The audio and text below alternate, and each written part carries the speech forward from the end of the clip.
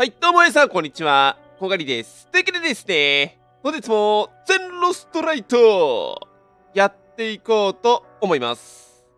全ロスしている場合じゃねえぞということでですね、昨日、最新アップデートが入りまして、いろいろね、またスコープに新機能が追加されたわけですよ。はい。で、今回使っていく、スコープなんですけど、ザ・ G4 倍スコープということでね、こちらにも新しい機能がつきました。リソースマーキングということで、When ADS resource and unlocked down players within 3 meters will be marked and outlined。意味がわからない。日本語に訳すと、意味がわからない。ということでね、百聞は一見にしかずということで、使っていこうかなというふうに思います。はい。パッチノート見ても、もう訳がわからないんで、さっぱりなんでね。とりあえずですね、これ使っていこうと思うんですが、リソースって何って思うんですよね。とりあえず、ダウンさせてから、いろいろ、見ていけばなと思うんですが、その他にもね、いろいろ追加されたんですよね。スコープに新機能が。はい。随時ね、紹介していこうと思いますので、皆さんね、よろしくお願いします。はい、寝起きです。現在ですね、朝の8時14分ということで、昨日はね、金の玉が追加されたんですよ。SR18 の。それを探してたんだけど、全く見つからん。ということで、また地獄が始まってしまいました。ようこそ、この全ロストライトへ、地獄の全ロストライトへようこそ。それでは早速、秋山マッチングやっていこうと思います。レッツゴー！分速3分でマッチングしました。よろしくお願いします。はい。ということでですね、もう絶賛ね、寝起きゲーミングなんですけれども、僕ね、こんがりゲームズっていうね、名前で最初ね、YouTube 始めたことを今ね、思い出しました。はい。初心に帰ってやっていきましょう。ということでね、早速マッチングしていこうと思うんですが、SR18 の金の玉がさ、またね、ケアパケ限定らしいんですわ、どうやら。だからさ、全然出ないわけよ、本当に。はい。昨日一日はね、それを探していったんですけれども、全く出ずということで、今日もね、探しつつやっていこうと思いますが、とりあえず、怖いな。怖いな。大丈夫か？足音が聞こえた気がしたが。やっぱりいたか！で、とりあえず、これでなんかわかんのかい？マーキングはできるけどさ。それだけ？何この機能？はい？何これ？それが分かったところで何なんですか？あと、特に何もさ、表示されてないよな。なんだよ、これ。これの、何が、何なんだこれは、一体全体。このマークされるだけでさ、はぁ？しょうもない機能が追加されたようです、どうやら。はい。ということでですね、これだよね、やっぱり。百聞は一見にしかずなんですよね。いるか？なんか今聞こえたぞ。足音が。怖いぞ、怖いぞ。ただこっちにいるかもしんないけど、とりあえず一旦行きましょうか。今回 RP16 でね、やっていくんですけど、RP16 のね、紹介を全くしておらず、びっくりしたマジで。バカタレがやっぱりいたのか。アップねえ、ガチでアップな。はい。ということでまた覗いてあげましょうか。何も起こらずということでね、こんなもんか。はい、ありがとな。君のポータブル充電器は僕がもらうよということでね、対戦ありがとうございました。ははは。どうした。どこだそれ。いた。ダブルキル！で、どっかにさ、補給物資落ちなかったか？いっか。とりあえず、お前の魂いただくよと。いうことで、はい。弾もらっとこうかな。この弾前さ、俺間違えて買っちゃってさ、いっぱいあるんですよね。どっか補給物資ないだろうか。どっか落ちてねえかな。補給物資の位置がさ、わからん。最悪だわ。見ときゃよかったんですけど、見る余裕がありませんでした。もうびっくりする。やめてくれ。もうマジでこれ。そういうことか。武器の位置もわかるんだ。ああ、それはまあ、ありがたいっちゃありがたいかもしれん。はい。結構ね、なくすんですよね、武器をね。うん、だから、これは非常にいいね、スコープの可能性がある。はい。僕にとっては、まあ、めちゃめちゃ得できる、スコープかもしれませんね。ノックダウンした時の敵の装備とかがわかるんだ、どこにあるか。あ、そりゃ嬉しいな。うん。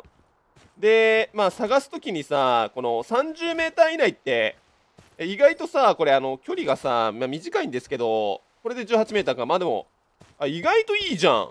あ、俺これ、神のさ、スコープかもしれん。これ、神スコ認定していいですか？はい。答えは聞いてないということでね。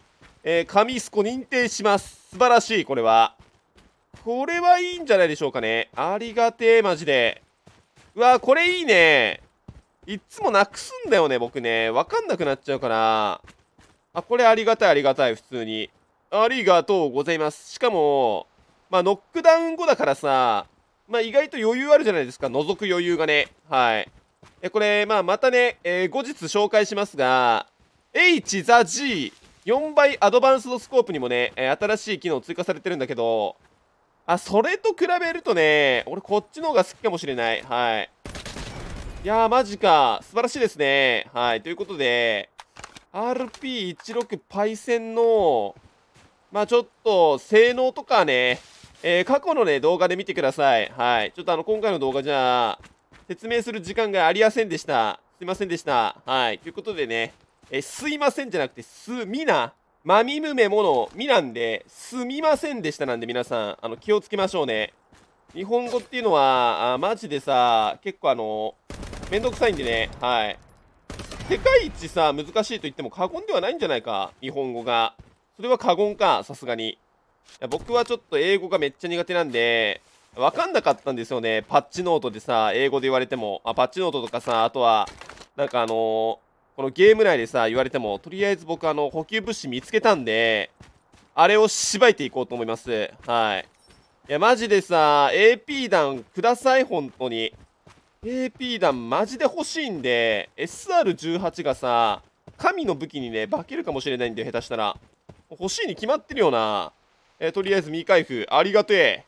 さあ、カモン、カモン、カモン来た来た来た違うの？ AP 弾じゃないのこれ。AP 弾入ってないの？おう、なんでだよ。FMJ 弾ってなんでだよ。嘘だろ、マジで。はぁ？ SR18 来てさ、AP 弾入ってないってマジっすかそれ。ありえないでしょって普通に考えて。うわ、もう最悪ですわ、もうマジで。これなんだよね、本当に。おかしいだろ、マジ。秋山で出るみんな。出るか出ないかだけ教えてくれ。それによってはマップを変えないといけない。俺、秋山でやってさ、一回も出ないんだけど、AP 弾が。もう、なえたわ。帰ろう。本当に。もう、なえたら帰るんで、僕は。はい。死ななくてもなえることってありますよね。はい。全ロスしなくても、なえるのがね、この全ロストライトっていう神ゲーなんで、皆さんはね、あまりね、深い沼にはまらないようにしてください。僕みたいにね、なえたら、一回撤退するっていうのを覚えた方がいい。はい。ということでね、さっさとトンズラこいてやりましょう、もう。SR18 は初めて出たわ、俺、補給物資で。めっちゃ嬉しいんだけどさ、それは。でも、FMJ 弾ってさ、何それ、マジで。違うでしょうよ、もう。何も分かってない。運営は何も分かってない。このさ、アップデート後はさ、AP 弾のみにしとけ、本当に。マジでさ、もうまたさ、開けないといけなくなっちゃったじゃん。でもこのね、スコープの性能を知れただけでもよしとしましょうか。はい。いや、これ意外といいぞ、マジで。みんなさ、なくすでしょ。あれ、結構散らばるからね。だからアップデートでさ、この散らばりも、なんか少なくなったみたいに言われてるんですけど、秋山とかね、特に、人しばいた時にさ、人がさ、崖からさ、落っこちたりしてさ、マジでちょっとさ、よくわかんないところに物資が弾け飛ぶ時あるんで、そういった時にね、これ使えますね。はい。なんかいろいろね、英語で難しいことは書いてありましたが、結局のところ、人と物資をね、透かすことのできる、スコープということで、皆さんね、これはこれでありなんじゃないでしょうか。うん、非常に僕的には、満足というか、はい。で、なんか隠しさ、スタッシュ、また復活したのこれ。このさ、オレンジのやつ。ダークビートルの贈り物とか言って、何も欲しくないし別に。とりあえずこの中からさ、ビデオカードとか出てくれれば熱いんですが、そんなうまい話もないでしょう。ということでね、僕は無事に、帰ろうと思います。ありがとうございました。はいはいはいはい。勝ちましたね。対戦ありがとうございましたということで、しっかり最後これももらって、GG です。はい。ということでね、本日の最終結果はこちら。260万円素晴らしい。朝からこんなに稼げて、目がパッチリということでですね、皆さん。スコープの性能自体はめっちゃいいんですけど、普通にね、金の玉が出ない。ということで、金玉探し、続けていこうかなと思います。以上、コンガリでした。じゃあな、じじー。